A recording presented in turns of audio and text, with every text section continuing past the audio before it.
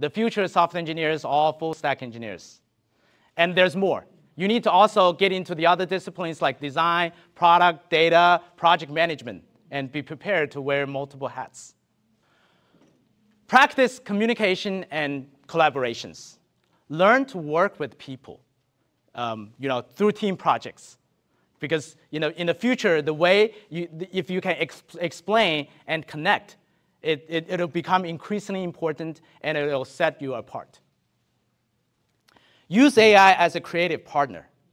Embrace UI, don't hate it.